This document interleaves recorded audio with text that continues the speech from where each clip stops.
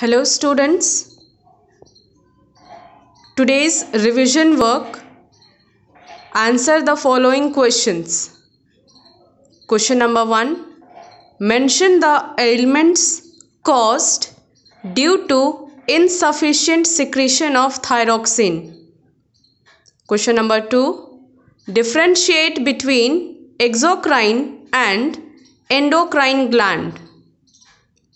Question number 3, define hormone. Question number 4, what is thyroid gland? Where is it located in human body? Question number 5, write about the effects caused due to oversecretion of thyroxine hormone. Practice these questions in your rough notebook and go through the chapter 5. Thank you.